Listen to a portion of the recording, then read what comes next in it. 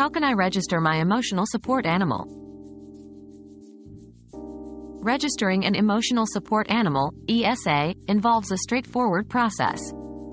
First, consult with a licensed mental health professional who can assess your need for an ESA.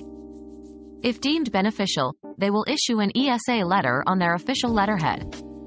This letter is the primary document for ESA registration. Next, submit the ESA letter to relevant entities, such as airlines or landlords, to inform them of your ESA status. Remember, while registration may not be mandatory by law, having an ESA letter can ease access in various settings. Always check local regulations as they can vary.